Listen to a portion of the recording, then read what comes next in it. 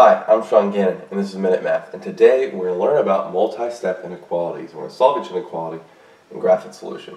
So if I was given this inequality, negative p is less than 4p, which is greater than a negative 10.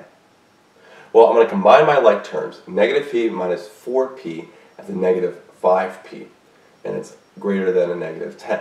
Now, there's multiplication there. I'm going to divide both sides by negative 5. And in doing that, by dividing both sides by negative 5, it leaves me with the p still on the left. But on the right, I have negative 10 divided by negative 5, which is a positive 2.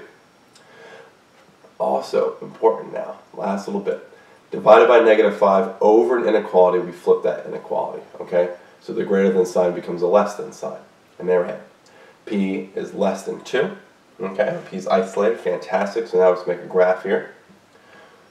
0, let's go by 2's. 4, 6, 8, negative 2, negative 4, negative 6.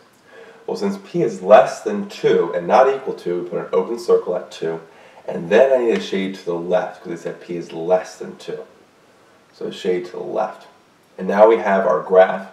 That graph represents and matches our answer, which is our final inequality. P is less than 2. So let's recap. We were given negative p minus 4p is greater than a negative 10. I combined negative p and negative 4p to be negative 5p.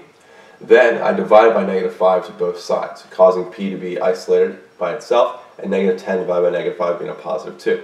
But since I divided by a negative over the inequality, that inequality needs to flip from a greater than sign to a less than sign. So now I had my final answer. I need to graph that. I have an open circle because p is not equal to 2. And then I shaded to the left because we said p was less than 2. And now we have our graph that matches the final answer, which is p is less than 2.